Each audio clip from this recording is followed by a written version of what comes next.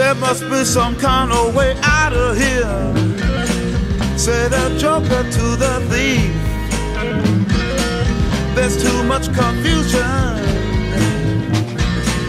I can't get no relief. You have no value. I mean, if you can't value suffering, there's nothing else to value. That's interesting that you're arguing that there is some objective value in the universe. To argue otherwise would be sociopathic. That's interesting that you've gone there. So, I mean, you say that a rock is invaluable, but it made me think of, you know, the Earth as a whole. Do you think the Earth as a whole is an organism of some sort, or do you think it is ultimately just a rock with this slime living around it? Yeah, well, I'm sorry. I mean, yeah, that's the sloppy way to say it, but yes, it's a rock with slime. There's no nervous system. There's no evidence of a computer processor built into it. We have evidence. We have a brain. What if the human electronic infrastructure is the nervous system of this rock? What is? The human internet, the electronic infrastructure that we've built around the planet. What if that's the nervous system? There's no way you could look at that blueprint and say, well, that human infrastructure is doing logic, or that human infrastructure has a neural net, or that human it's not. It's sloppy and stupid. It's just animals, you know, eating and shitting. So you can't call that a neural net. You can't call that capable. How did our brain evolve? I mean, all these separate well, I mean, our brain evolved to do rational thought. That's what it was for, because it had to. It had to improve our capacity to operate in the environment. If it didn't make us stronger, then it wasn't going to be rewarded and kept. Yeah. So we can understand why our brain would develop, but there's no reason to believe an Earth needs a brain.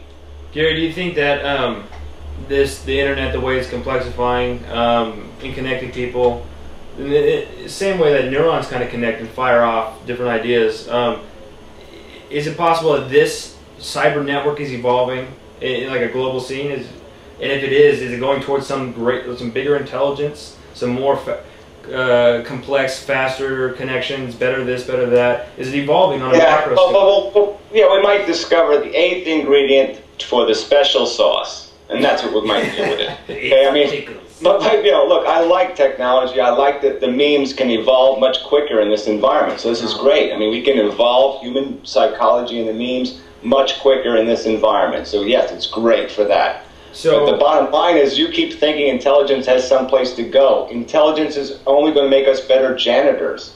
There's no other job to have in the universe but being a janitor. Our job is to clean up the mess nature made. That's the only job our intelligence has. Well, it seems that your job is not just cleaning it up. You seem to be an active agent of communicating, like some interconnective. Are we getting feedback? Sorry, it should go away. Okay. But it seems like you're in the internet. People who actively talk and dialogue and converse on things like Stickam and Blog TV, and they go back and forth, seem like active, crucial agents in this neuronal. Nervous type system, that the cyber nervous system that's developing across the globe. So you seem to be an active agent, you know, much more. You're not like a pinky toe. I mean, we seem to be as commuting agents, sharing knowledge and different perspectives seem to be, you know, central to this cyber nervous system. How crucial is sharing perspectives and information for you this day and age, and how has it changed your kind of experience? Just on everything with connecting with people instantly across the world and that kind of thing. Well, like I said, I think it's a good thing, but I think you're way overstating it. I mean, we still know what people are watching. They're watching Fred. The meme thing ain't really involved in the majority of the internet is not involved in this conversation, obviously. Well, so I mean that part's a little disappointing, but I'm just saying the potential's there. But even if it's there, like I said, you're talking about this like it's some, you know, we're getting into our starship now and we're going to go on this great exploration and have all this blah, blah, blah. No, that ain't going to happen. If we meet the future's just going to be more of this chasing desire thing. And so we're going to find more elaborate ways, better creams to rub on our nipples.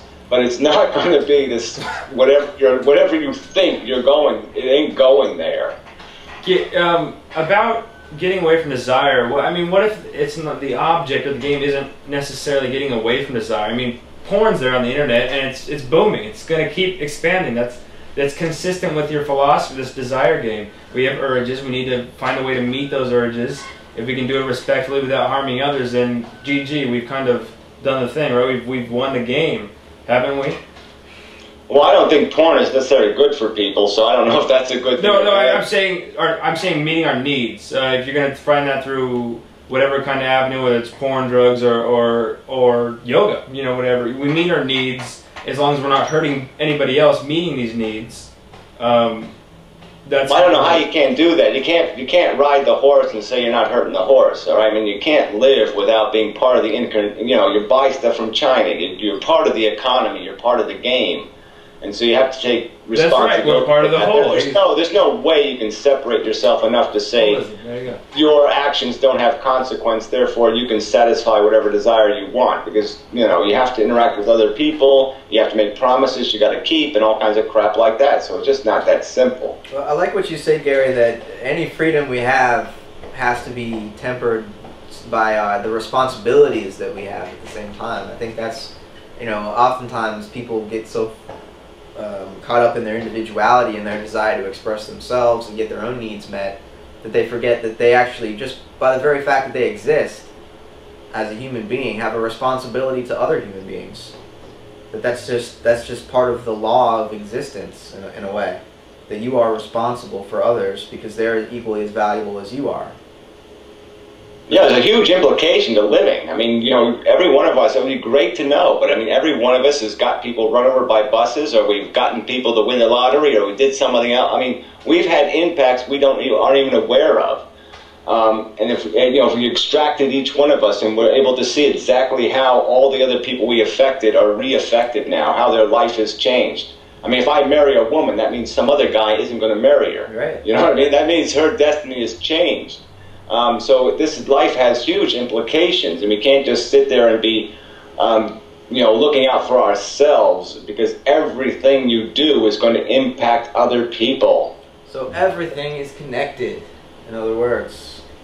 Very good. Of course. No, I've never argued against that, but that connection isn't a magic word. It isn't to be put on a totem pole. We have connectedness. We've achieved implication. Well, I disagree. That's a fact of every organism's existence, that there's an implication to its existence. If you reflect on that, though, it certainly it forces you to change your perspective on your own identity. If you realize that you are as much your own as the product of the relationships you have with all these other people, it sort of gets you, or I would hope would force you out of that sort of egoic trap where you think you're just an individual here to get your own pleasures while you can, and screw everybody else. It sort of shows you that that's a complete illusion, that your ego is constructed by your relationships with other people. So it's spiritual. Yeah, well, I would think most people should have acquired that very early in their life, because you make those decisions all the time. I mean, you can pet a rabbit or you can whap it over the head with a stick. You are in control throughout your whole life of the destiny of other things, so you should be kind of humbled by that power pretty early. But I concede a lot of people never realize that they have any obligation to the rest of the human beings walking around, or the animals. So yes, there's a lot of people walking around who just haven't had that, whatever you call that, revelation.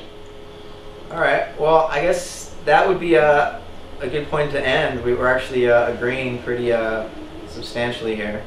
But we've got about 40 minutes of tape, so that should be enough to edit a little bit and post a little bit later today. Yep. But edit? What? There's nothing to edit. It was all perfect. I mean, I was so fucking good. All right. Well, if you don't, I won't edit anything then. I'll just put it all in there. We'll okay. Yeah. Well, I don't look. You want to edit the part where I was picking my nose or something? It's okay. All right. As long as I have your permission for that.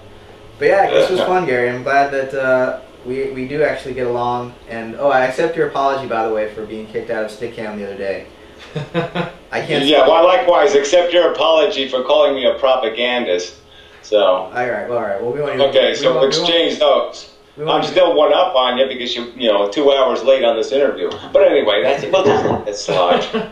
Well, just to be fair, I called myself a propagandist as well. As soon as you open your mouth to speak, you're speaking from a point of view, trying to get others to agree with you. Well, I know, but you know that word is loaded, okay? I mean, it's loaded with people trying to sell lies. Not people trying to sell the truth that they believe in, but people trying to sell a lie. Your propaganda is pretty good, Gary. And I think you're actually secretly phantasmagorical, and you are a Holon's network person as well. All right, I think we're done. Thank you so much, Gary, for coming on the show. We'll probably see you next time if we get enough responses, which we probably will. Yeah. Adios, Gary, in Mendham, New Jersey. Who feels that life is but a joke?